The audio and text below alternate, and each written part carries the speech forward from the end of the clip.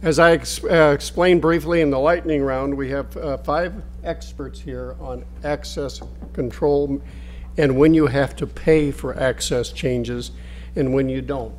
And 2 of the folks here from Von Briesen and Roper, if they'd raise their hands, they actually are the ones who represent the developers and the property owners. So if you detect any bias, but no, they are all experts. John Sobotik and Duane Harlow represent the government. Duane Harlow from the Attorney General's office, John Sobotik from the Department of Transportation, he also handles all the permit appeals. And we have Sara Beachy, who has been an Assistant Attorney General and a property owner representative and is currently representing property owners and, well, both. I don't know if that indicates you're the most balanced of the bunch, but we'll entertain questions, but try to keep your question on the specific topic that that group or pair of attorneys is addressing. This will distinguish between the U.S. Constitution and the Wisconsin Constitution and other states and their takings and damages clause. U.S. Constitution is applicable to all the states, 5th Amendment, nor shall private property be taken for public use without just compensation. Language is prohibitory, phrased in the negative. Key phrases, private property, taken, public use, just compensation. 2 states have no constitutional takings provision, Kansas and North Carolina. I didn't know that. That's kind of strange, so they must just follow the U.S. Constitution and their statute. The other 48 states have takings provisions in their Constitution, so they have to pay for a taking, just like under the U.S. Constitution. Wisconsin and Connecticut's Constitution are identical to the U.S. Constitution. They just copy it verbatim. 24 states contain both taking or damages provisions. It says if private property is taken or damaged, you have to pay just compensation. And that makes a big deal of difference when you're talking about access management. Here's an example of Alaska, shall not be taken or damaged for public use. So in all 31 states, constitutions have 1 or more provisions beyond simply taking of property. So I caution you, everything we say will apply because from the U.S. Constitution.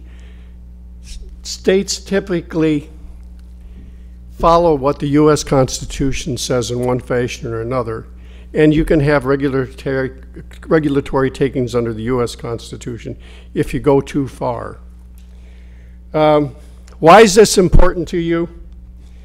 You may or may not have to pay for compensation when you're doing access management, depending on what your Constitution, your statutes, and what your policies are. Case examples, like I said, from Wisconsin will apply everywhere, but only to the extent of taking. All states have an inherent and essential police powers, which is the power of the government to do regulation, which can be pretty dramatic too. Police power is not a compensable event. So we'll start off with John Sobotik from the Department of Transportation and Sara Beachy talking about police power, what it is not, and we'll go through several cases that deal with the exercise of police power. Yeah, you want to throw up the SIPL slide? There you go. Okay. Just leave it up here. I think, can you hear me back there? So I'm lavaliered, so. The first case we're going to talk about is a case called SIPL.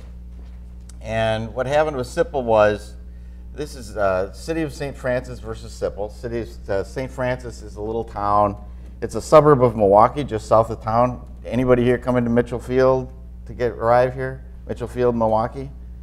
Everybody flew into Madison? Wow. Well, one person, Mitchell Field. This property is on the northeast corner of Mitchell Field, and if you're familiar with Milwaukee, it's just to the east of the Lake Parkway, which runs basically between Mitchell Field and downtown Milwaukee. It's on the corner of Pennsylvania Avenue and Whitnall. And back in the 70s, the Sipples, this is the apartment building they owned, and their tenants parked right along Pennsylvania Avenue here, okay? So this is one of those access management headaches.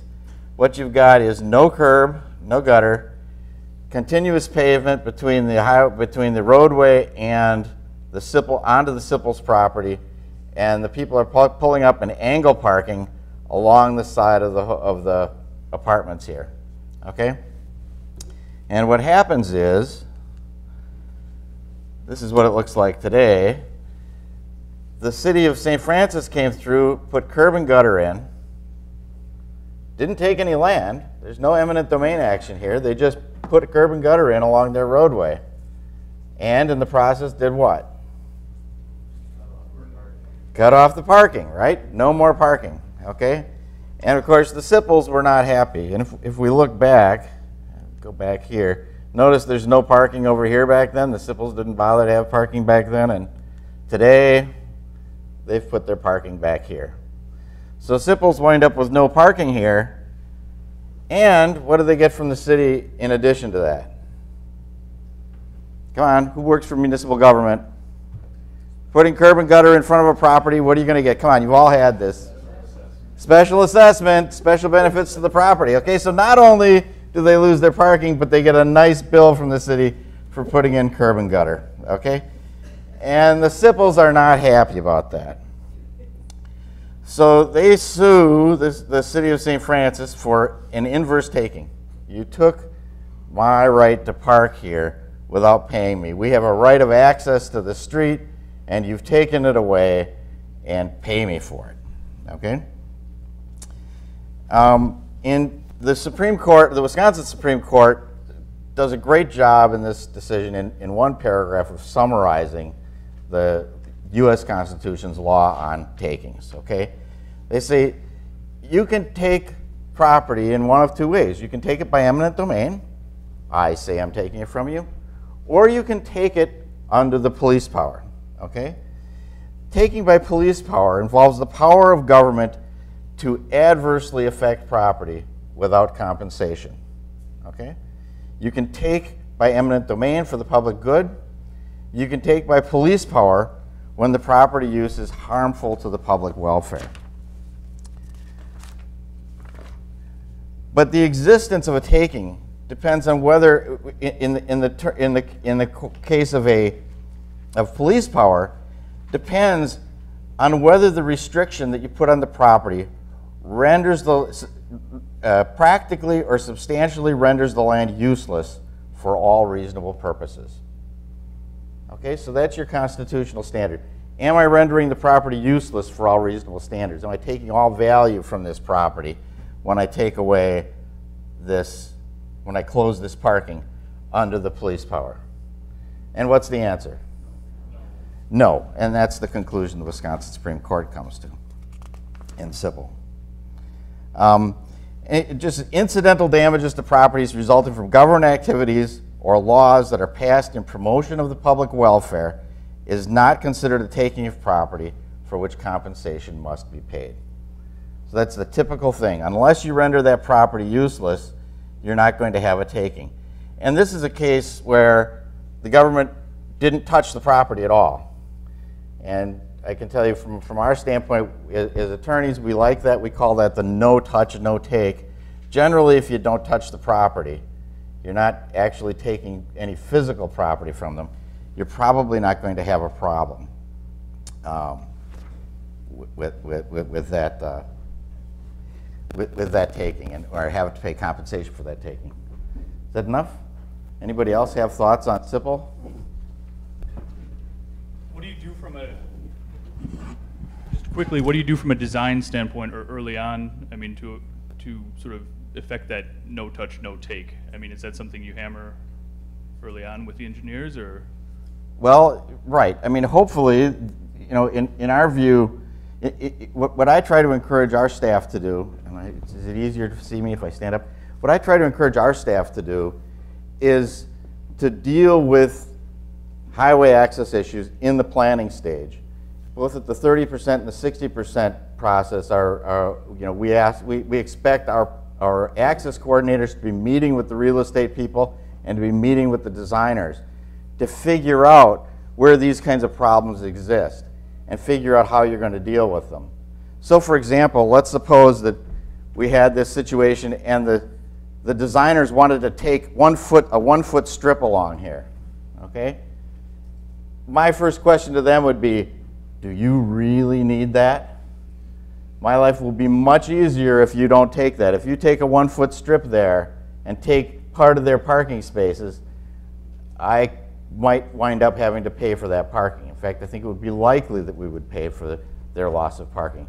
So I would say, if you don't need it, can you move to the other side if you need an extra foot? Can you just have a shorter terrace in this space?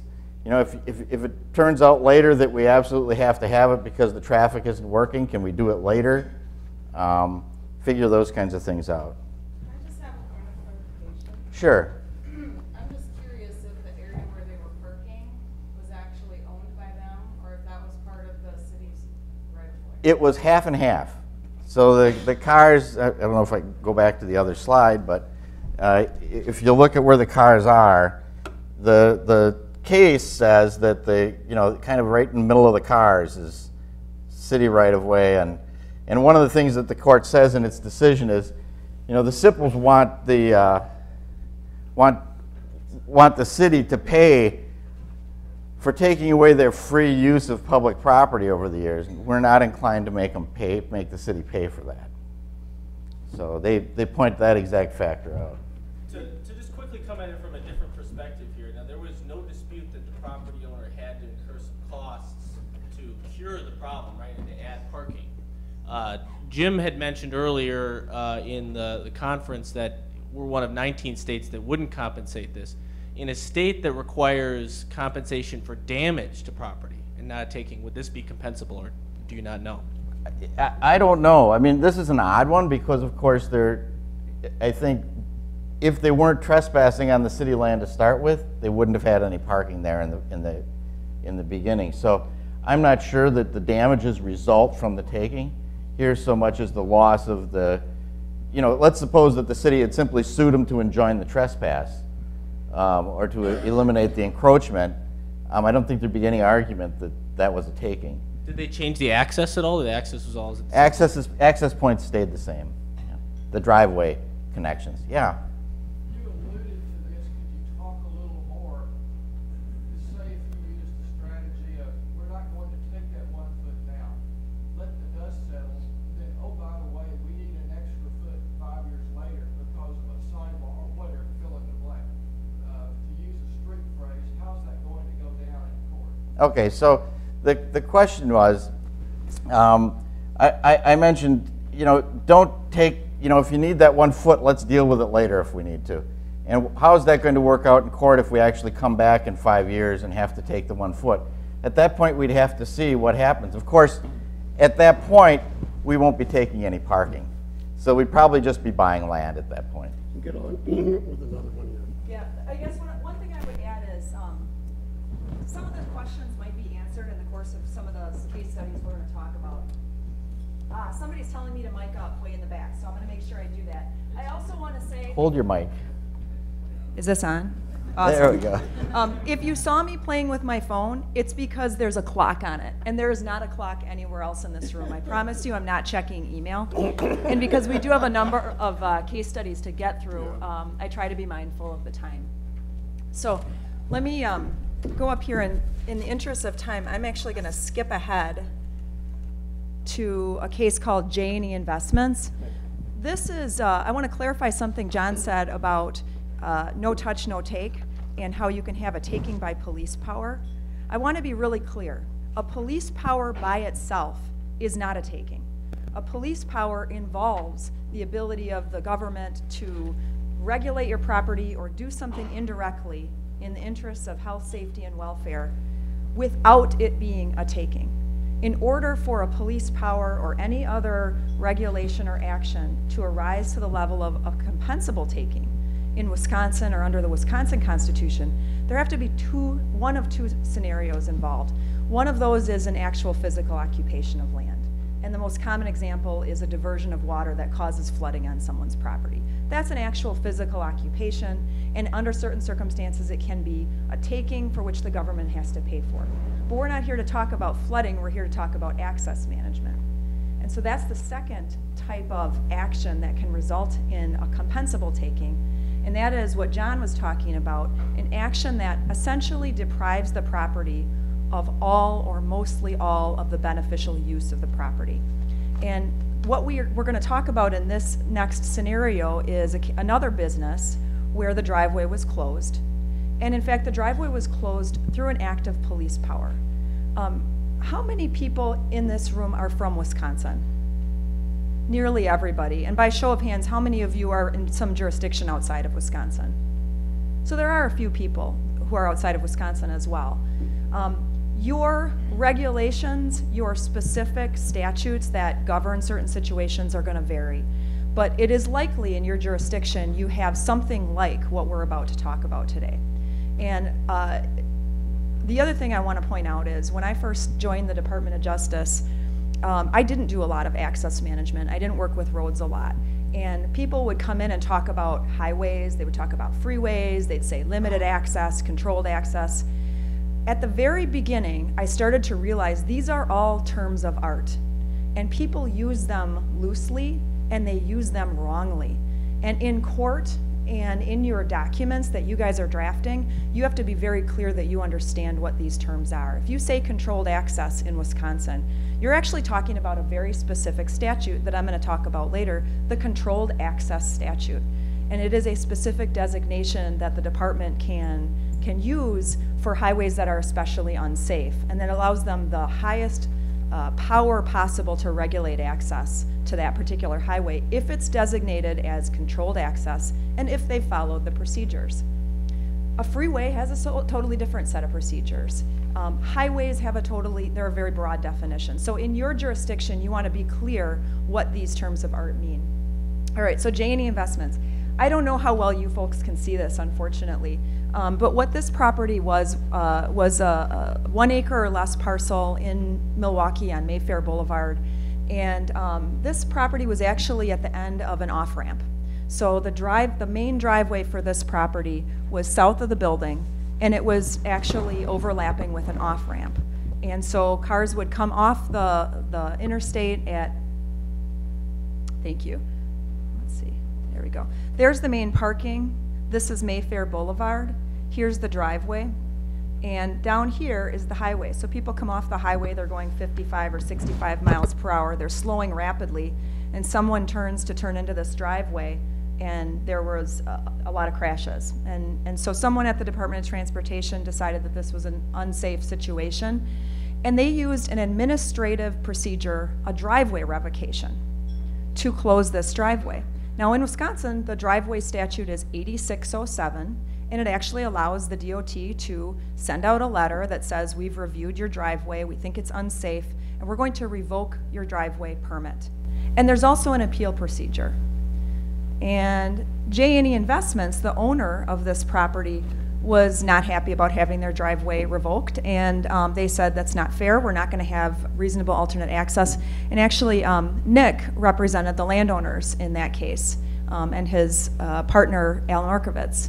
And this case actually had two stages. One was the administrative part. They appealed the administrative part, it went to the Division of Hearings and Appeals, and the DHA said, you know what, DOT, you exercised your authority properly. This really is a safety hazard. And oh, by the way, Janie, you still have reasonable access remaining. And they actually had 4 driveway entrances. So this was the main one, the one that was removed. This one was on a side street to some side parking here. There's actually another curb cut over here, also off of the side street. But the main way to access their main parking lot was via an alley in the back. And J&E said, that's not reasonable, that's not fair. We can't expect our patrons to come all the way around to the alley in the back. And the Division of Hearings and Appeals reviewed a lot of criteria that I'm sure you've talked about in other sessions about reasonableness of access, and they said, yeah, it is reasonable. But that wasn't the end of the debate. The landowners then went on to file an inverse condemnation claim. And I sometimes call this an indirect taking claim. Instead of saying, DOT, you're exercising your authority and affirmatively and purposely condemning part of our property, we're saying you've done it indirectly. By this regulation, by exercising your powers under this permit revocation statute, you have in effect taken our property. And we actually had to have a trial in front of a judge in Milwaukee County. And ultimately the judge agreed with the Department of Transportation, I was representing the DOT at that time, and said, although your property is worth less, not worthless, but worth less, although it is worth less in value, and although your business may be affected, that is not a taking. As John said, you have the incidental and consequential impacts to properties are not a taking. And so there was no taking here because the property was not deprived of all or substantially all beneficial use. Yeah, and this one is really hard to see, unfortunately. And what it really shows is that here's our Janie Investments property, and the driveway is closed, and in fact the property still has functioning businesses, still has tenants, and the users of those businesses get in through the alley. Yes, thank you. There's a picture of the alleyway right there. So, you know, this is what the DHA said was reasonable and sufficient. And, you know, there's a lot of businesses that have access in a lot of different ways. And the courts have said this is not a taking. Any questions before I hand it over? Okay.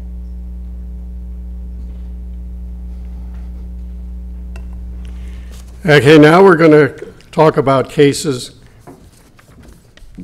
where it's a mixture. It's a little bit of police power and it's a little bit of taking, and what happens. And Duane and Nick will talk about this with two cases.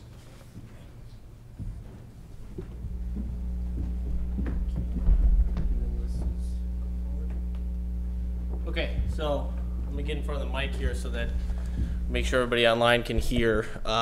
Duane and I are just going to go over two cases, give you some facts and some background on the outcome, and I think we're going to open it up to the roundtable discussion. So this is the Jantz case. It's a relatively old case. It went up to the Supreme Court of Wisconsin. This is a bar and grill that was located in Germantown, Wisconsin. A lot of people from Wisconsin probably know where that is, but it's on the northwest side of Milwaukee. It's now very developed. Back in the 1970s, it was not nearly as much developed. This is Interstate 41, and this is Maple Road. And you can see in the before condition, there was actually an intersection here that went through Interstate 41 before it was the interstate. And this is the bar and grill right here. Although it's a little hard to see, you can kind of see the outline. Maple Road, this is, I think this is going kind of northeast to cross here, and you've got access right there, pretty close to the future freeway, and very good proximity to Maple Road and the freeway. The DOT came in and they needed to widen this freeway, and they took almost 4/10 of an acre along this portion of the property, and that's a key fact that came out in this case in the Supreme Court. Is that taking was all along here, not where they had their access, not where they had their proximity to Maple Road. DOT also, in conjunction with that, straightened Maple Road. So you've got kind of an odd situation here where it curves over, goes by the bar and grill, crosses, and goes up. Also in conjunction with that, they changed the grade. So you had three different occurrences, whether you consider them part of a whole or separate acts. This is what the Supreme Court got to. You got the fee taking to widen I-41. You've got the relocation of Maple Road, and then the change in grade. So after, here you can see it's very much improved. You've got still that location of the private property here, the widened freeway, and then Maple Road coming up and over the freeway there. And here is the relocated access. So they still had access off of Maple Road. It's removed a little bit from where the freeway is here, but the taking was only up here.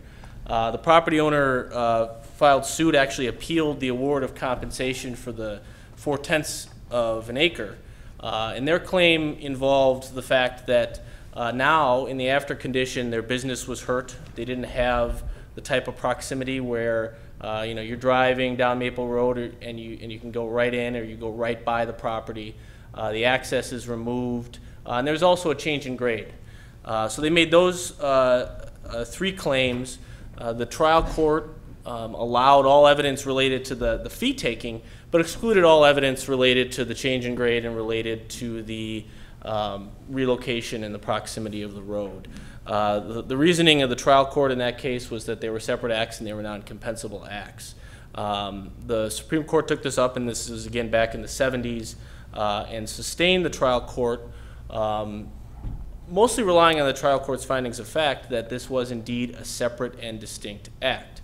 Although the Supreme Court decision is relatively short, it focuses on the fact that the fee taking did not cause the change in proximity and the change in grade. And we see some of that type of rationale now popping up in more recent case law. 118th Street talked a lot about causation. There was a recent case that doesn't have a published decision, but it's North Mayfair, where there was also this type of interrelated acts where the court had to split them up or discuss whether they're part of an integrated whole. In this case, the Supreme Court agreed with the trial court that it is separate and distinct and they were non-compensable. One of the interesting things that didn't come up, and I think probably the property owner, this was before a lot of case law on reasonable access, but the property owner probably would have lost the argument anyways, but as to whether this is reasonable access, obviously now you're much further removed from the property, but that did not get brought up in the case. Yeah, actually, one of the things, if you notice in the old picture, the road bent in order to come at closer to a 90-degree angle with the old expressway. When they when they turned it to freeway and they straightened it out, they used that stub that you see is Old Maple Road. Mm-hmm. Okay, so so the minute they get on that stub, they're on the highway. So their access point to the highway actually doesn't change. It's just that it's more circuitous for them to get to Maple Road, to the main part of Maple Road, and it's also more circuitous for them to reach Highway 41 because, of course, now there's an overpass with no entrance and exit. Yeah, and the security argument is what they made. It's really, I almost call this a proximity case, a lot like 118th Street, where you've essentially removed the good frontage that you had.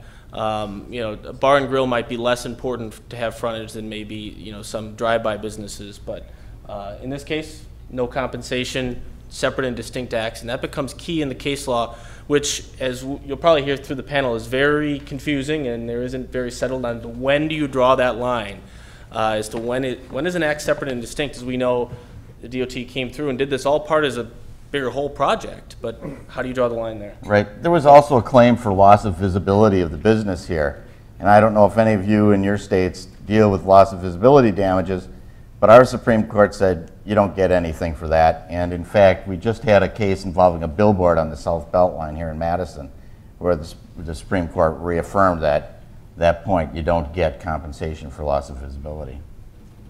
So I don't know if there are any questions on this case specifically. Otherwise, we'll go on to Hoffer, and then we can kind of open it up. Go ahead.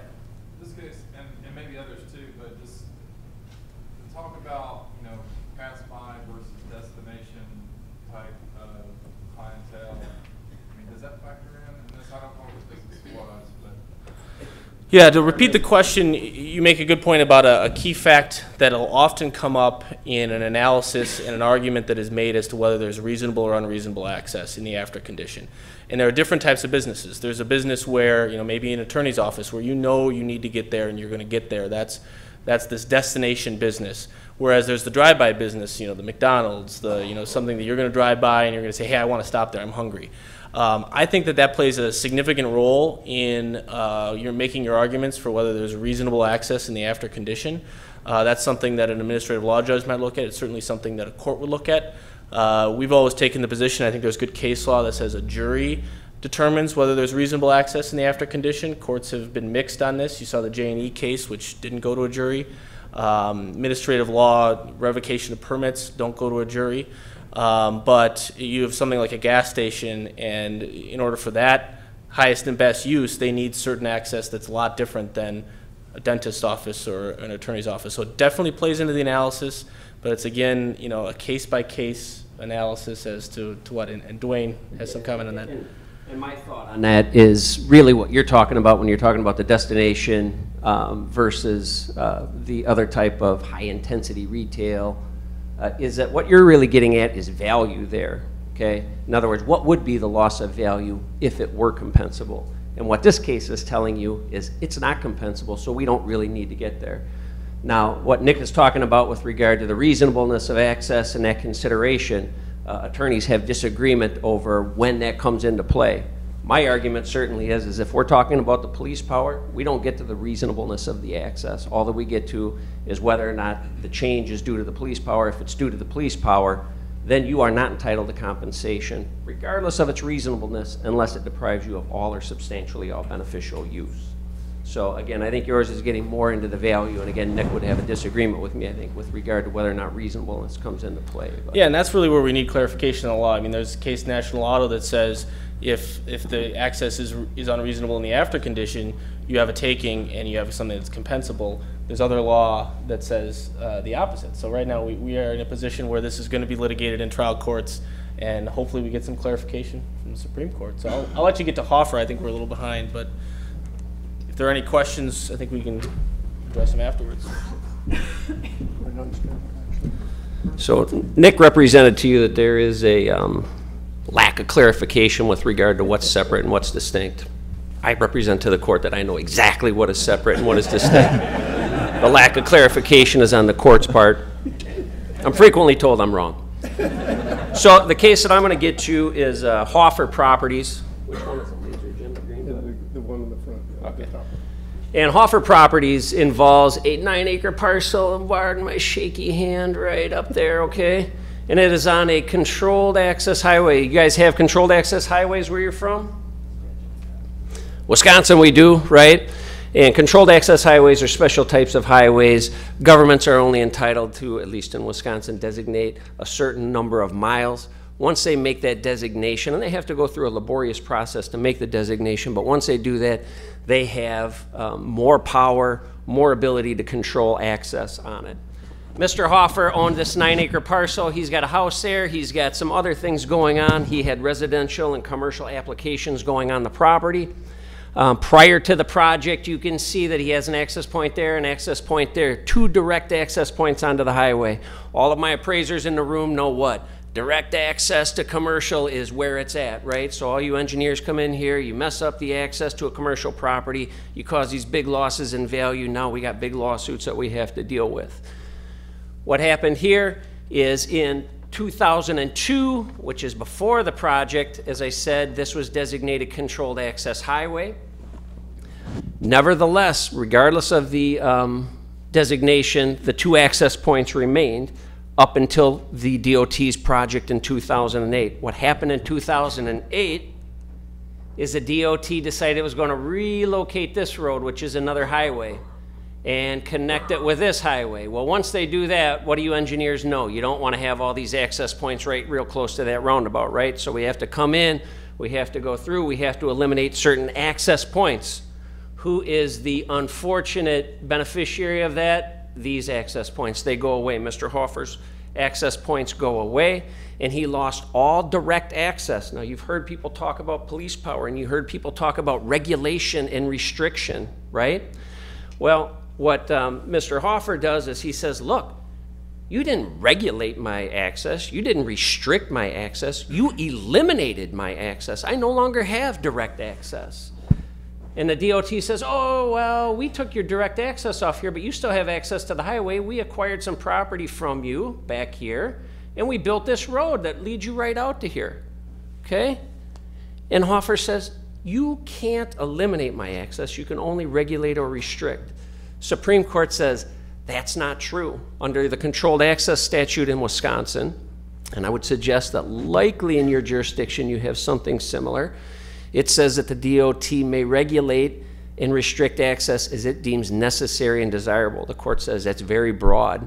That includes the right to eliminate it. We don't get to whether or not this is a high-intensity commercial. We don't get the fact of whether or not it is a destination commercial, you don't get access. We're not even going to look at the reasonableness of it. If you have any access at all, alternate access, even if it be circuitous, you don't get compensation for that access change. Now, the Hoffer also made an argument that, well, since you took some of my property here and did this all at the same time, it's all part of this inseparable whole. And we get back to this Jantz case that Nick talked about. And they said, well, look, you know, this all happened at one time. This is all one project. You did this and you took my property back here to create this alternate access to me. This is all part of the separable whole, inseparable whole. Give me compensation for it. Again, the Supreme Court disagreed. Supreme Court said, look, your access points are up here. The taking is back here. Okay, we got proximity differences to it. And they said, this is easily separate and distinct from what they've done up here. Therefore, you're not entitled to compensation. Now, I don't know whether or not the other panelists, what they would think if we were on a controlled access highway, folks, and let's say that we didn't have the frontage road in the rear, but we had the frontage road right here where those access points were. Let's say that we took some of the property to build that frontage road, but yet we still close these access points on this controlled access highway. John, is that compensable? Well, that's essentially what happened in National Auto truck stops. And I would advise my guys, if you do that, you're probably going to wind up, you're going to wind up in a very confusing situation for a jury. I can't promise you I'm going to be able to keep you from paying for that. Was National Auto controlled access though? I don't believe that it was. I don't remember whether it was or wasn't. It was supposed to be, but they forgot to move it when they changed the roadway. And that was one of the distinguishing factors I remember in National Auto. But yeah, the controlled access highway is a process that after a public hearing and the decision and findings, they're all recorded, so the property owners know they're on a controlled access highway. It's not something hidden from them. It comes as no surprise. And over the years, the regions frequently remind them, say, you know, one day we'll come along here and take this away from you, because this is just, you're on a controlled access. You don't have any right here. Remember that when you're going to develop. Right. Sarah, did you have something? I was actually going to say what Jim said, that if you, the question is, how do you know if a highway is controlled access? The main way is you get title work for the property that's being impacted. These are all recorded in the Register of Deeds. And then also the DOT maintains some maps and databases, which are a good starting point. So if you're an engineer, member of the public, or a property owner, and you want to know, is this highway controlled access such that the department could come along and severely restrict the access at any time? Number one, go to the Register of Deeds, and number two, consult the resources that DOT has in our state that show you whether a highway is controlled access or not. And I think that one of the important takeaways here is what we want to try to do, whether we're in Jantz, whether we're here, is we want to try for you engineers, for you planners, to help us make things clear that we're doing this here for this reason, and we're doing this here for the other reason. Now, the court may not agree with me when I come up there and I say, Mike Roach told me we did this here and we did this over here, okay? But it gives me something to argue. So I think that's going to be one of the important takeaways, is trying to make this clear what you're doing, why you're doing it, and under what power you're doing it.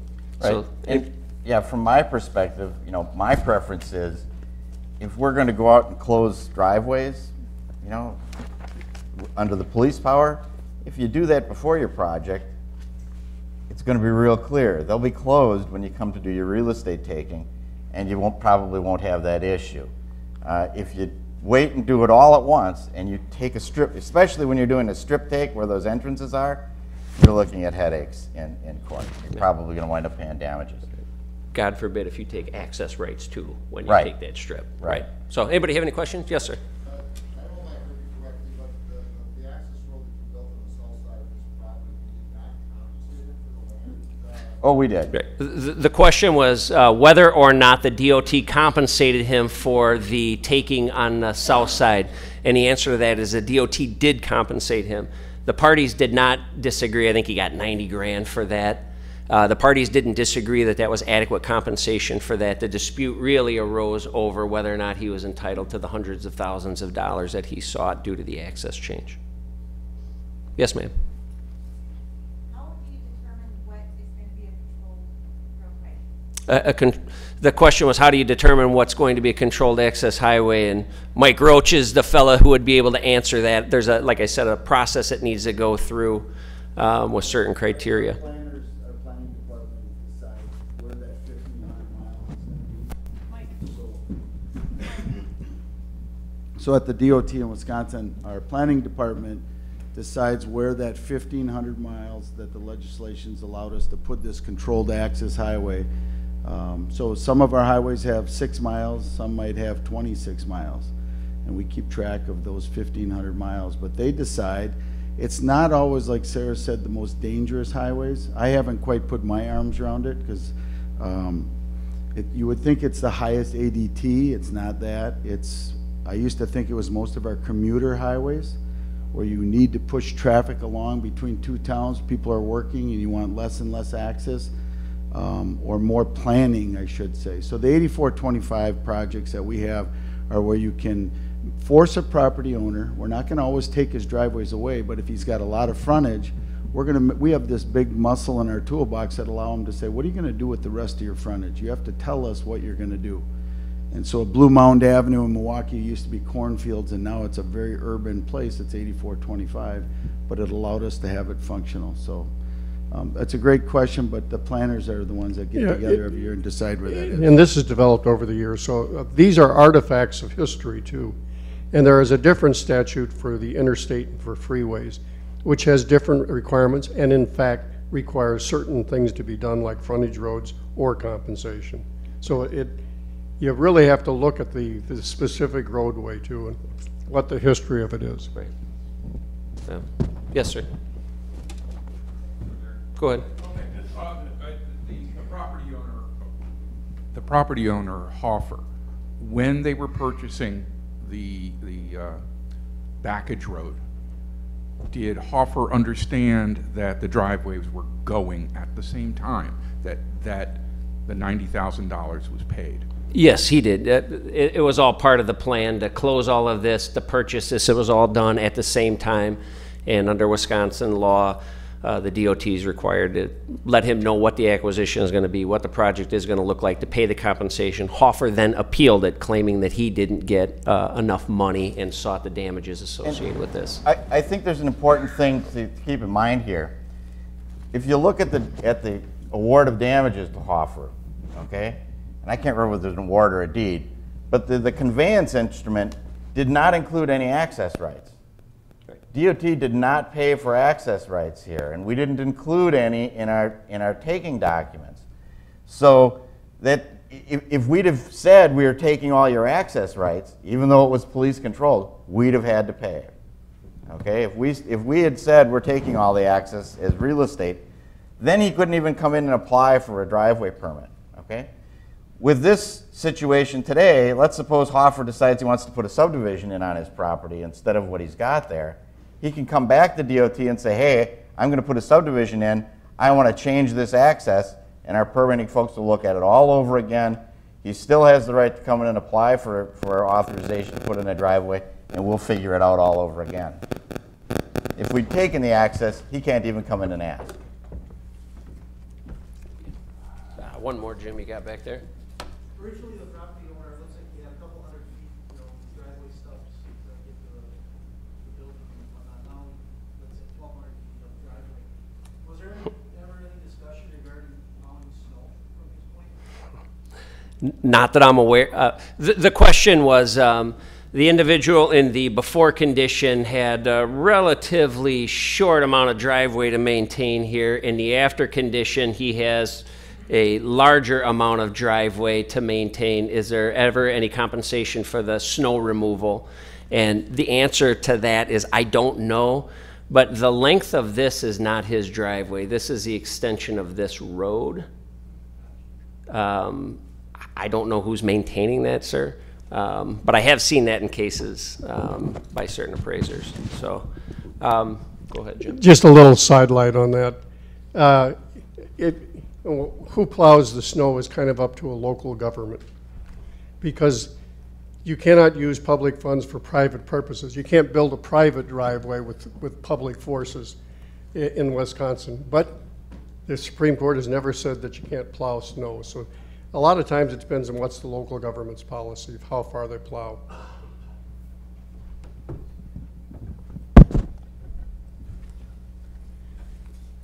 Is this one still live? Yep. In fairness, and give some balance, no, we don't do things correct all the time. And sometimes it is painful. This Pewaukee mattress is a case where one of the fellows partners here represented the property owners and obtained a substantial increase in compensation. DOT acquired 0.18 acres in fee and 0.20 acres in a temporary limited easement from approximately a 4-acre site. They changed direct access to access via a new back road. This is the property right here. The access was right there. Advance it one slide, and then you can see the switch. This is the after situation. This is the property here, no direct access.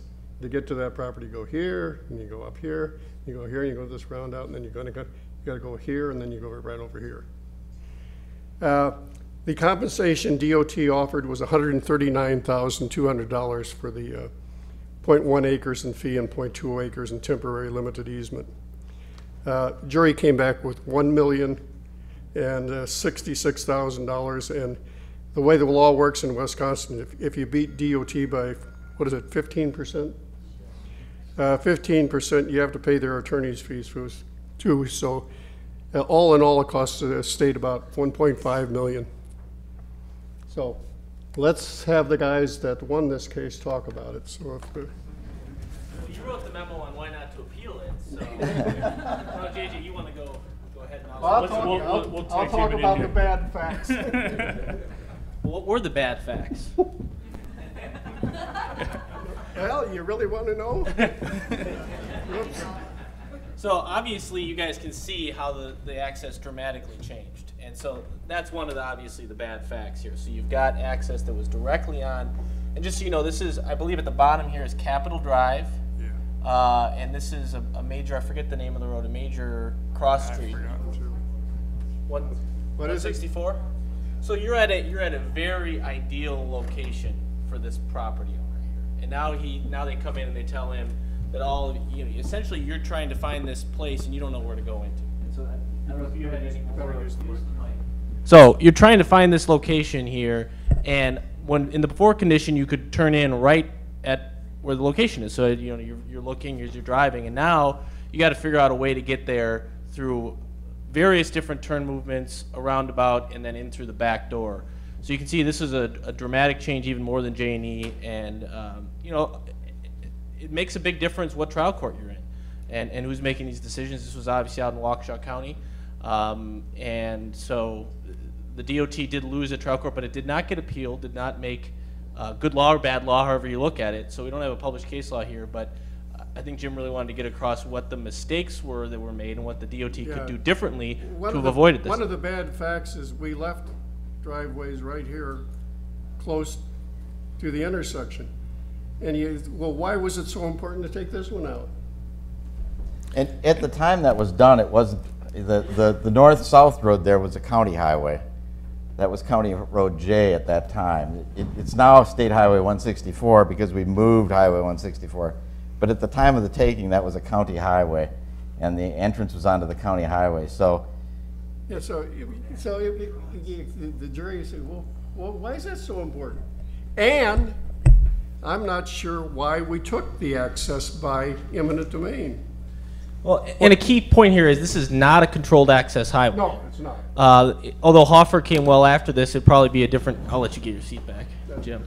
It'd probably be a very different situation here, and this went to the jury, so the jury got to decide whether there was reasonable access or not. And let me put it to you that is the real bad fact.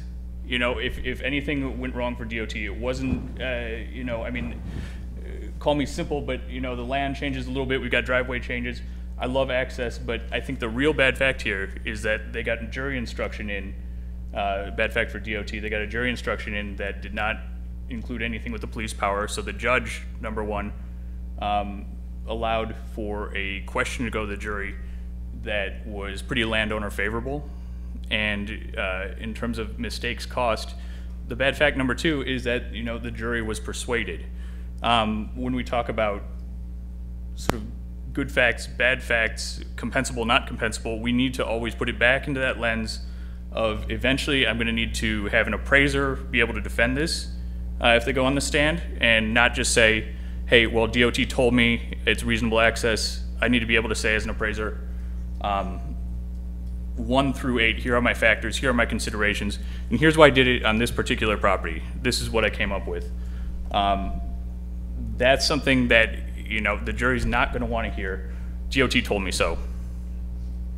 What I would also ask for in terms of defending, an access case with that human element is really get, I guess, the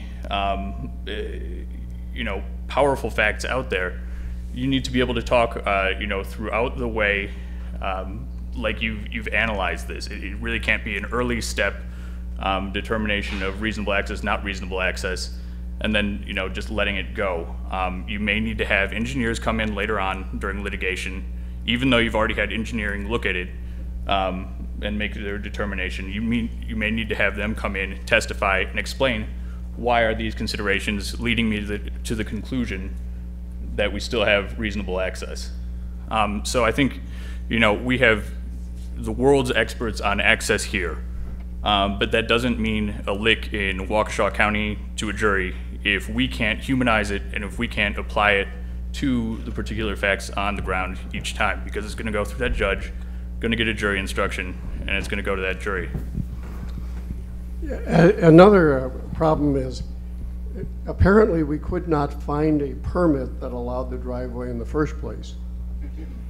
And so we didn't have anything to look back to see what the restrictions were in that permit, if anything. We take the position that if there's no permit, then you don't have any access allowed. But that's kind of hard to argue when it's typical to issue permits. In this case, when it was a county road, make sure you go back to the county and see if they have a permit they've issued. I don't know if that was done or not, frankly. It's been a long time. That was a real question in our mind. You remember, Sue? Again, John had mentioned it was a county highway, so we didn't have the control of the documents, so we didn't have anything on the permit for the driveway. Yeah, but did anybody go back and ask the county if there was a permit? I believe that they did. I know I didn't get involved in that part of it. So, yeah, I mean, if you were sitting down, if you're an access guy sitting down with me and asking, or a designer asking me about this today, I would be saying, look over here. Why, in the before condition, people came down this road, turned right, and came to Pewaukee Mattress, okay? Now maybe this driveway is too close to the highway here. It's like Jim said, if you close these, it'll look better if you can close that one, okay?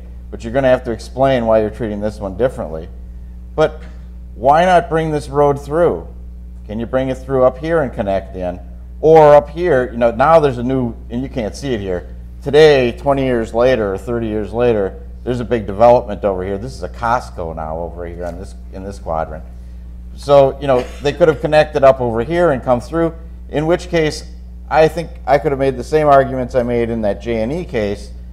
Yeah, the access has changed, but big deal. You come up here and you go down the alley and you're in the parking lot, and everybody's going to reach it the same way. But just to get back to Jim's point, and the difference between J&E in this case is J&E was a permit revocation. And although we didn't represent the property owners in that process, we took the circuit court case. If there's a permit revocation process, at least in our perspective, the property owner is at a significant disadvantage here, because we have to go through the Division of Hearings and Appeals in front of an administrative law judge, argue whether this is reasonable or unreasonable access. The administrative law judge is typically a lot less unfavorable to a property owner and is going to listen a little bit more to the DOT and the DOT's engineers. Then you already have a determination, although it's by an administrative law judge, as to whether the access is reasonable or not, and you're fighting an uphill battle. In this case, we didn't have that permit revocation process. We're right in circuit court. We got the judge to what we think is the correct law and out of National Auto to say that the determination of whether it's reasonable or not should go to the jury, the finder of fact. And the jury in this case was persuaded, and I think a lot of people would be just by this picture right here. So. It would be. Like you said, you talked about working prior, John did, to the project, which we did. In this particular case, the local government spoke to us and had a plan for this corner, which was like office, medical, zone, that's what they told us. The back road was a plan, the road has a connection to a subdivision behind that, we had that as a plan. So we had a plan, but when this went to court, that was judged as the best and highest use was McDonald's. Right. So something that the locals told us would never happen, that wasn't what they wanted, but that's not how it was. Right. put back So when it what was Sue court. just explained, and for those of you who couldn't hear and those in the video, is that there actually were plans to develop this parcel. The municipality had plans on what they expected there. They did not expect a high-intensity use like a McDonald's on that corner. And the appraisers came in and said, well, the highest and best use here is McDonald's, and that's what you ought to pay them for losing here. And gosh, you can't put a McDonald's on a roundabout like this. And of course, because they didn't build the roads that they planned for development yet, none of that could have been was considered by the jury It's all either. built today. If you go out there today, it is all built. There's a road that goes north and connects back. Right, it all, yeah. It's all So she says it all connects up today. Yeah, all big buildings now. one of the other reasons that was not appealed is jury instructions are kind of a discretionary function of the court, and it's hard to get them overturned. And the judge would not allow the instruction that DOT and the jury could properly consider the safety reasons for closing that access. Couldn't get it in. It's just whether it was reasonable. And what the trial attorney did was he took a video partially at night on how you get back to that parcel with no signs and dark, no street lights. It was pretty devastating. But I mean, I guess that speaks to developing those facts and being creative when you develop those facts. That can work. Hey, I'll put it to you. Creativity versus. Hey, DOT can be creative too. If they had the same person driving down that road, I take a timer in my left hand and I'm showing, me driving, and I'm seeing that it takes 30 seconds now to get, around this circuitous way, versus it took 20 in the before. Right. That's what I want to play up, Right, and we did the exact same thing in the reverse in that J&E case that Sara brought up. One of the slides I put up at the trial before the administrative law judge was a picture of Highway 83, 20 miles from the subject site. And I asked the expert who was saying the access was so terrible, can you tell me about this site? And he said, I don't know what that is. And I read off the address of his property and said, isn't this such and such street, such and such address, Highway 83? And he goes, oh my goodness, that's my office. And then I pointed out, and then I made him show how he would get from Highway 83 in front of his office to his office, and he had to draw a line going all the way around, doing a much worse trip than the people in J&E had to do. And that kind of, that was his office, well, how unreasonable is it to go around the block to get in there? And so, that works both ways, and both sides can use that and really should, because it goes to whether it's reasonable. I think when you talk about these circuity cases, years ago, every gas station had lots of entrances, sometimes continuous pavement between the roadway and the gas station. Today, we're seeing much less of that. And I think, most times when you get off at an access road, you're going down you're using some kind of an access road to get into properties. And I think juries are going to see that. I think juries are going to think that's more and more reasonable over time. To add to that really briefly, Pat Hawley was my star witness in the J&E Investments case when we went to court on the takings issue, and we had him do exactly that. We had him or others in his office take a clock, take a watch, and time the different routes and what it really took, and give us some basis for comparison and good evidence to go into court. So that's a role for you engineers and planners out there. That's if you don't miss the entrance and have to go around. You know where you're going. Over there? Yeah, I think this is an important case, just as we look across the nation. A lot of these cases could be avoided up front. I do a lot of expert witness work, and what we're avoiding as engineers and planners is an engineer, when they're designing this, they might look at this and say, well, that takes a design exception to allow that access so close on that road. I gotta go up 4 levels to get that approved. I'm just gonna close that access and avoid the design exception. What doesn't come into the calculation is the legal risk that the department's put at because of that decision. So the question I'd ask some of the lawyers that represent WSDOT is, how often are you being pulled in at the design level versus after the die is cast? How often is that happening right now? So, if you want to repeat that? The question was, how often do the attorneys get involved early on with designers and the planners and the engineers and the access people? Sometimes it happens and sometimes it doesn't. We have asked at least this, though. When you have a big project, get all your fee appraisers and your state appraisers together and decide exactly how you're going to go out making decisions on what is reasonable access remaining. Yeah, and let me follow up on that. Mike Roach, God love him, has put together training materials for our agencies so that hopefully all our designers will eventually have access control training. And what we try to do, on big projects, we have attorneys that will be sitting down with folks and looking at them. And one of the things in the training is helping people recognize, hey, this is where, we've got a problem here where we better talk to an attorney and get some advice. And I would say the same thing to you. When you've got a goofy situation like this, talk to your lawyers, because they'll help you sort out how to do it. And there may be ways where you can save yourselves a lot of money and a lot of headaches. And not only financial headaches, but the political headaches as well, right? Because, of course, we all know that, if you're working in government, you won't be happy when that legislator comes to see you either. Yeah, the question I would have asked is, why didn't they just move the road this way rather than closing? Why did it have to be closed here? Why did they take the property over on this side? I think that's way too close for an intersection to the proximity of that intersection. That's a huge intersection. How many lanes is out there now for that intersection? Yeah, it is now, but Well, that was the project. Yeah. The intersection is huge now. Yeah. Problem was they had access points really close down below. yeah. I think that's what's. Another reason it wasn't appealed is we had another case which we thought had better facts, would make better law, which was the National Auto Truck case.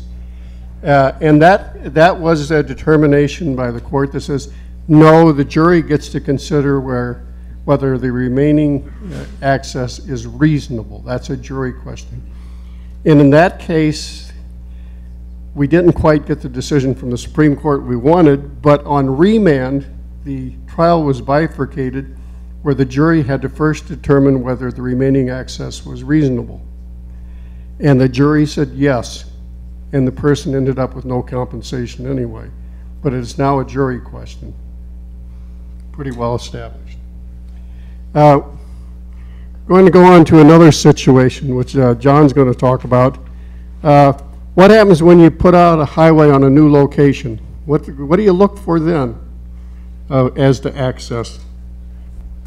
Oh, this is the Wisconsin Townhouse Builders case, and this is an old case from Madison, but I think this case is important because it involves the difference between, when I look at this case, it's the first case in Wisconsin that I think really distinguishes between taking an easement for a highway and buying fee simple title to land.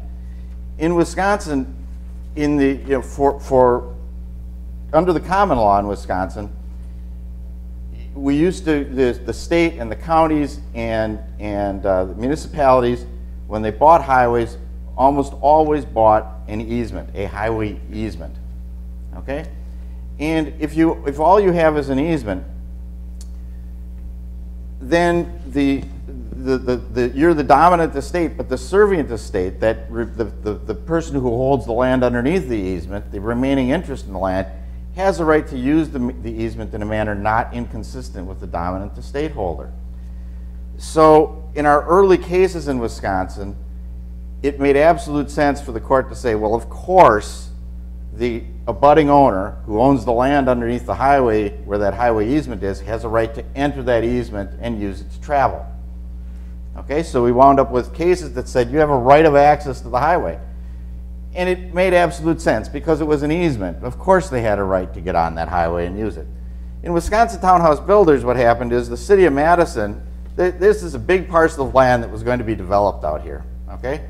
And before these houses are built, the city of Madison came in and bought 2 acres of land in fee, okay?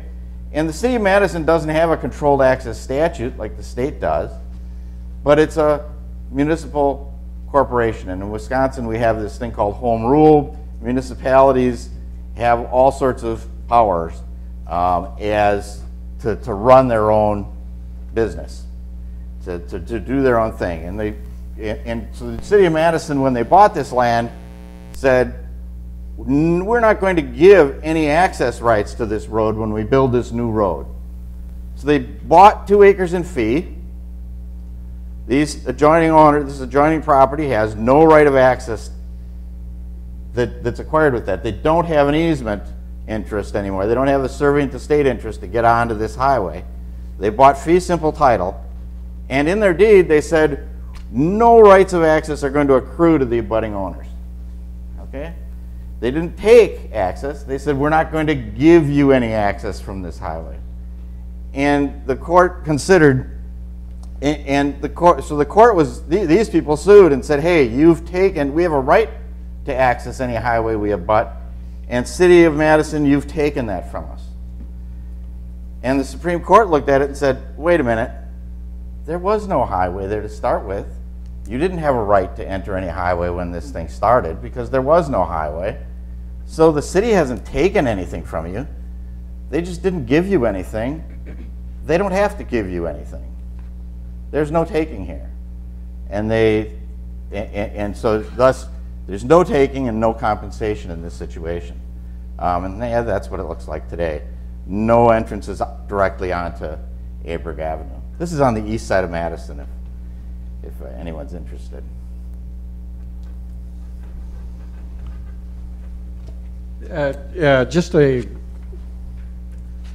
It was in about 1945, I think, when the state just, no longer decided it was going to buy property in easement. So what did they do over the years? Sure, when they bought new property, they'd buy it in fee. But most highway improvement projects are your widening. So if you're taking a 6 or 10 foot strip, they would describe the property they were taking back to the center line of the highway. So in effect, they were perfecting the whole property to fee ownership because it was already subject to a highway easement. So they weren't paying anything extra for it. They were just paying for really the value of the 10 foot strip or the 6 foot strip. So that is a very, very important distinction. And when you read the early case laws in Wisconsin, you can't figure out, well, why do they keep saying that people have this right of access? And then John, all of a sudden, the light bulb went off in all of mine. Well, it's because these were all easements back then. So there's a whole bunch of old cases that say people have a right of access to the highway. Just no qualification. Right, and I think in situations where we've bought those strips of fee along, outside of where we had an easement, the court has, unless we say we're taking access, the court hasn't implied a taking of access. So the conversion of an old easement highway to a fee highway doesn't necessarily take all the access, unless you say it does, I think, in Wisconsin. Can I highlight one thing that may be different in other jurisdictions than here? Under Wisconsin law, there is no such thing, apart from other types of takings, there's no such thing as the taking of a right of access. You can buy it, you can affect it through all of the different things we've talked about here today, but there is no such thing, the closure of a driveway by itself is not a taking of the right of access. That may be different in other jurisdictions. There are other jurisdictions where the closure of a driveway or the removal of direct access to a highway, there's case law on it that says that is a taking for which compensation is required. Currently, that is not the state of law in Wisconsin, and I've had a few different cases with Landowners Council where we've sparred over that issue and the exact nature of the right of access, and whether there is such a thing as a taking of the right of access. And that issue was front and center in J&E, where the department didn't exercise its condemnation powers to take that access, but did it through a police power separately. And they argued that you've taken our access. And we said there is no case law in Wisconsin that says the mere closure of a driveway is a taking of the right of access. But that may be different in other jurisdictions. And we would take that position as well, because, right, if we close the driveway, that doesn't mean we might not consider opening a driveway again, perhaps for different use, perhaps for a new development. If it's police power, the story's not over. If we say we are taking all the access from our property, though, it would be listed in the deed, and then by God, we're going to pay for it. And if that renders the land, completely, we sometimes render properties completely useless, and we wind up having to offer to buy the parcel as a remnant parcel because, it's got virtually no value. It's inaccessible, and that happens. Yeah. Especially when you're putting the roads on new alignments and things. And with regard to whether closing a driveway is a taking or not, as Sara explained, remember that 31 of the states have something in addition to takings in their constitutions. They insert something along the lines of damages or other effects that have to be compensated. So that may change the situation entirely. But basically, under the U.S. Constitution, applies to all of us, this is what happens. Right. In the damages states, one of the things the courts look at typically is that, for example, let's suppose that you've got a developer that's going to come in and wants to develop a parcel, and you want to control his access and take all his access, but maybe one spot as part of that development. The states will generally allow you to do that in order, as long as all you're affecting with your taking is his property. But if, for example, we had a 2-lane highway and we wanted to make it a 4-lane expressway, and we knew that, and we were going to come through and buy the land for that 4-lane expressway to serve the general public at large, and just because this developer came to us at the wrong time, we said, hey, we want you to donate 150 feet of land here so we can build an expressway. At that point in these damages states, they're going to say, hey, that's not for development of that property, it's not particular to that property, and those damages that's not police power activity anymore, we're going to make you pay for that. So California, for example, would make the state pay for the 150 feet in that example. Okay, what do you have to take away from this discussion? And we can all talk about this. Anybody can ask questions about it. One thing from the outset, I'd say check the title. Are you talking about ownership and fee, or do you just have an easement there? What is the nature of that access? Find the permit. Maybe there was a county permit, maybe not. But you need to look at the preceding jurisdiction to see how that driveway got there in the first place.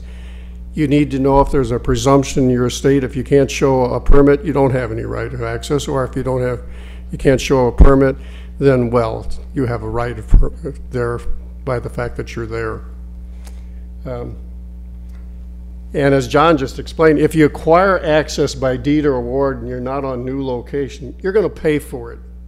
You're going to pay for it because our court has said, if you say you're taking all rights to present or future access, that means they don't even have the authority, the right to ask for a permit. They ask for a permit and it's denied, you just say you can't even appeal it because you don't have a property right. We bought that access. You can't even ask for a permit. So, and I'll throw another one on there. If you're issuing permits, check the real estate records.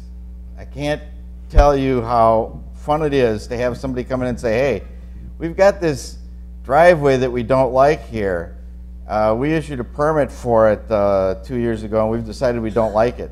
And you look at the real estate records, and oh, by the way, we bought all rights of access to that property. They couldn't even apply for a permit, and now we've issued one. And you have to undo that permit taking process and say, oh, gee, court, we messed up. It was issued in error, and you try to and you revoke it. And Jim, that's not any fun either.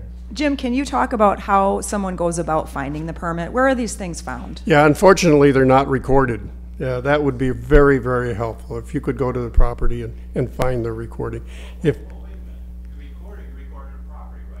Right. Yeah, but yeah, well, I'm saying recorded by DOT in some sort of database that you can search. Yeah. No, in fact, we put in the permits that they're not transferable, because if your permit says that they're transferable in Wisconsin to the next property owner, that means there's a property right there, and there's a case involving Marathon County that dealt with the transferable utility permit. So when they made them move their poles, they made them pay for moving it. Wasn't our case.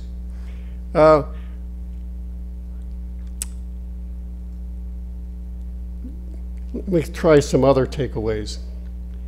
Indirect access is still access if it's reasonable. That's, if you get to that point, you're going to get to a jury. If they ask for a jury, you really don't know how that's going to come out. So you ought to have some sort of uniform, as best you can, way of determining what's reasonable or not. And we do have experts that testify to that. JJ's father is an appraiser. JJ's had this appraisal experience. He's dealt with reasonableness. Pat Holly has. I think Pat made a presentation, which I wasn't able to hear yesterday, of how you determine what's reasonable. But make up your minds of exactly how you're going to make that determination. Try to be at least consistent on it. Right, and there again, if you get to the point where you're trying to figure that out, you should be talking to your lawyers.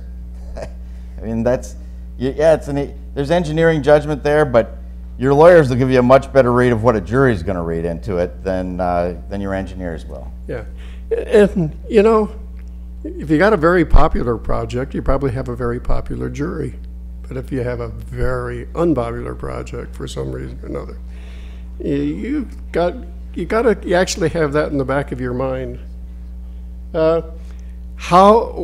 What safety considerations did you have in making the decision to close that access? You know, have somebody have some record of why. I know that Mike looks at these things very carefully, and comes down to the attorney's office in DOT and says, boy, this one's kind of strange. What are we going to do about this? So there is a record of what went into making that decision on the cases which are particularly difficult. Well, I would say, you know, we have two papers out here, two of these posters out here that are terrific on these issues. I talked to both presenters. One is the one on safety, right, about crashes in Iowa, which is terrific. It's exactly the kind of data that we would use on the safety issue.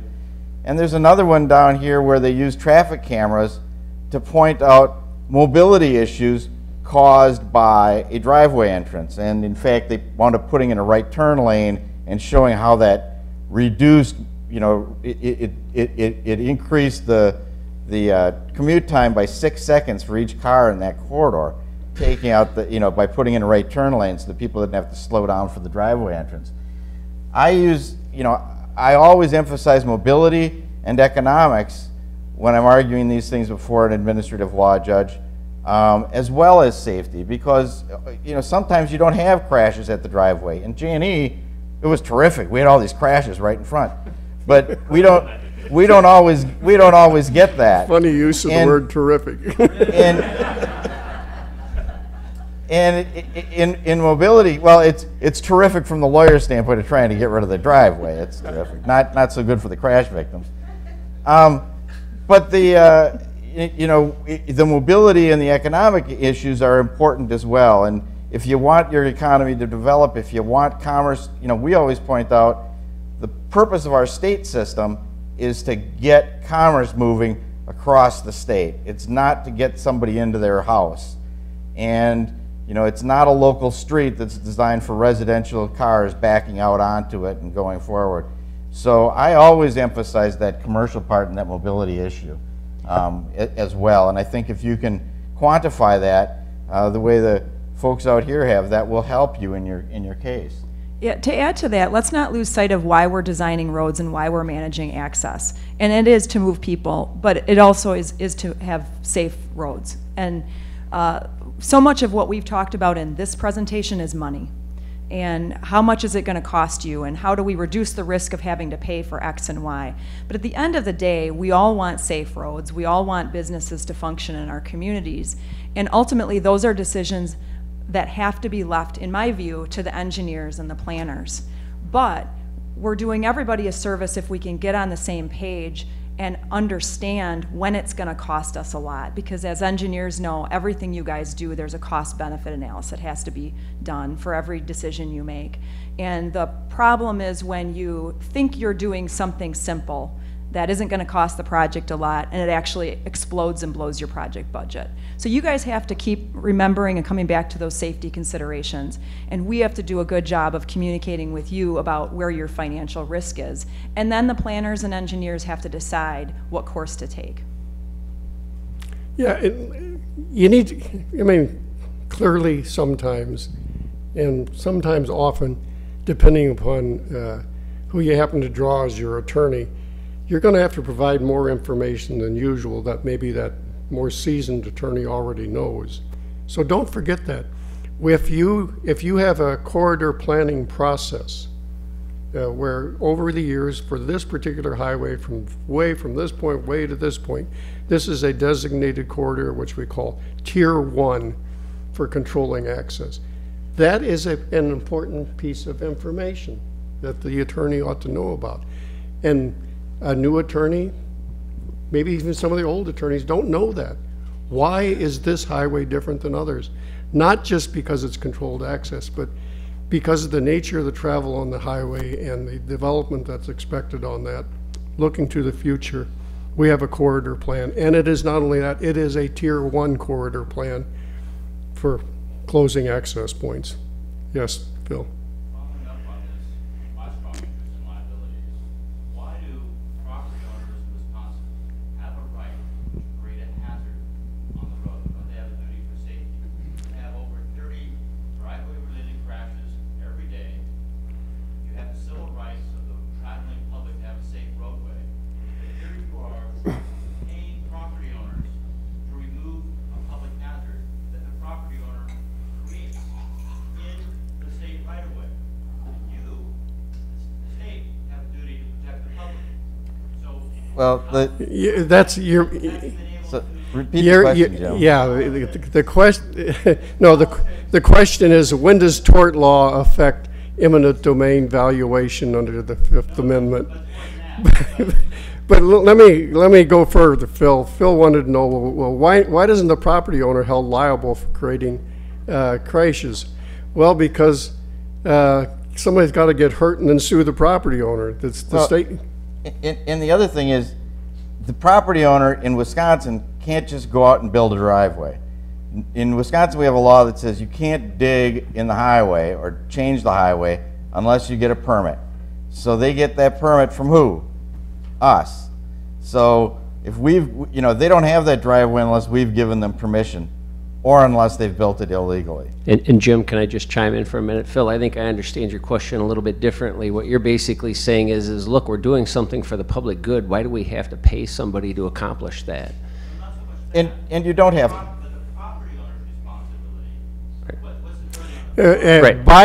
Okay.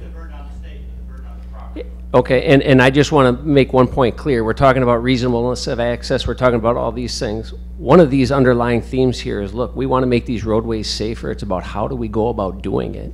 If you can take advantage of the police power to do it, Phil, you've got a driveway that's causing all kinds of accidents. Let's figure out how we're going to close that driveway, but let's figure out how we can do it without having to unnecessarily compensate the landowner. Let's go through the police power process. jury never sees reasonableness of access if it's a police power act and if we keep it separate and distinct. And that's one of the big takeaways I think that we need to have here is you guys need to design highways how you need to design highways, but what's important here is what steps do you take to do that? Consult with your lawyer about ways that you can accomplish that without having to unnecessarily pay compensation. Yeah, and that really goes to number 7, which is, you know, my advice is to my staff is separate those police powered actions and do it first. When we talked about that J&E case, that's what we did. We knew there was a project coming through. The zoo interchange project is, well, at that time we expected to improve the north leg of the zoo interchange. And so we knew we were going to have to deal with those driveways as part of that project. We went out and used the police power ahead of the project and got those driveways removed by revoking the permits and then taking out the entrances. Didn't have to pay a penny. To get back to Phil's question, the statute in Wisconsin says when the DOT affects an existing driveway, they have to restore it. So we actually restore the part that's on our right-of-way. Well, no, because part of the driveway is always on the highway property. And we have done that. The statute says from that point on, the property owner is responsible for maintaining that driveway.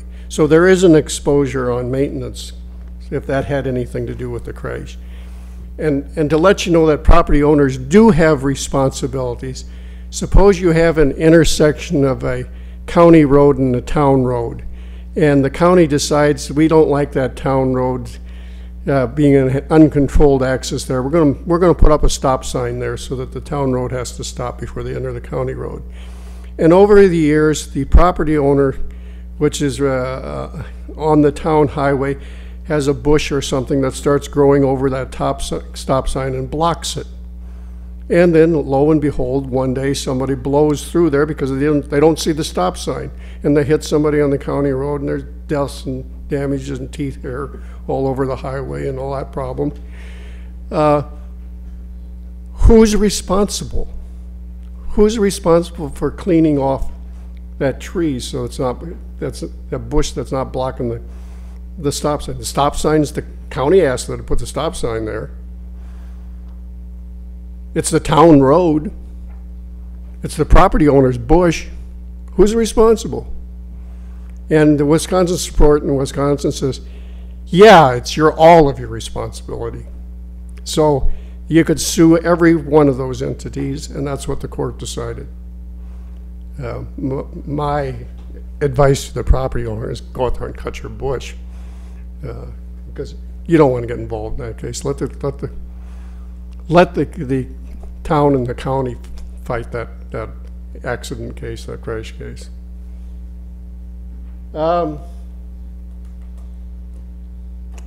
Number 8 takeaway.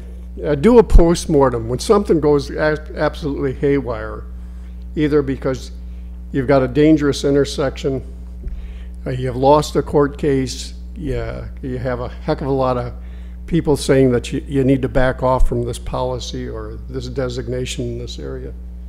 Find out why. Sit down with everybody that's involved and just decide, well, where did we go wrong, or what should we do in the future? And as John said, cripes, don't waste the resources you have. People deal with permits and appeals all the time. The resources are there. They can give you a prediction of what's going to happen. Okay, how about a checklist? I think Drew suggested a checklist. This is kind of a checklist that we've kind of put together. It's not perfect, but you know, if you do have a checklist, maybe your newer people will know where to look and what to do.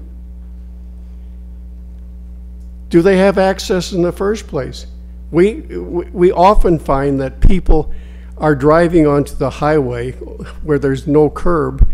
There's no access there. There's no permit for that access. So why are you talking about taking their access? And in cities, this happens all the time. Okay, what is the nature of that access? Is it a right? Is it in the title? Is it a highway acquired in fee or easement? You know, was it previously acquired for highway purposes?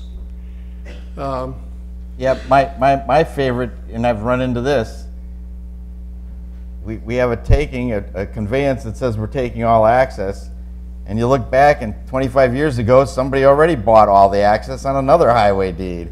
There's no need to be buying access because we already own it, and there they put it in the deed. Thank you, guys. That made my life a lot easier. Here's another situation, and this is more for folks working with the local governments. State has this controlled access highway law. The counties in Wisconsin have a similar law. They have the authority to designate controlled access county highways. And over the years, sometimes we jurisdictionally transfer our highways to the county. And the county will come along and not realize that we've already controlled this highway under the same exact worded authority the county uses. And the county goes out there and buys property and buys the access. It just makes no sense. And I've seen the city of Madison do that in here when we changed the limits of these controlled access highways. I can't emphasize more that you need to do your homework. And we talked about recorded easement. Oh,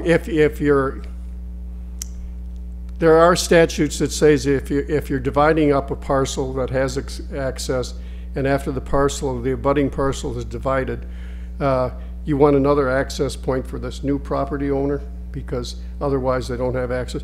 There are statutes in Wisconsin that says when you divide a parcel like that, you have to provide an easement to the existing access point. You can't just demand a new driveway permit. Well, right, under the common law, you'll get, if somebody sells a parcel without access, the grantor is going to be giving an easement of necessity across his remaining lands so that parcel without access can get out.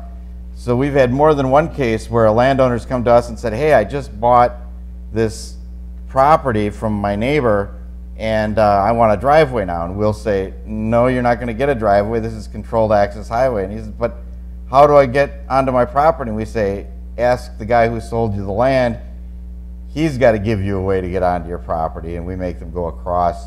And there's the law establishes an easement of necessity across that neighbor's land. And that should be the case in all your states. That's common law, and it's pretty common.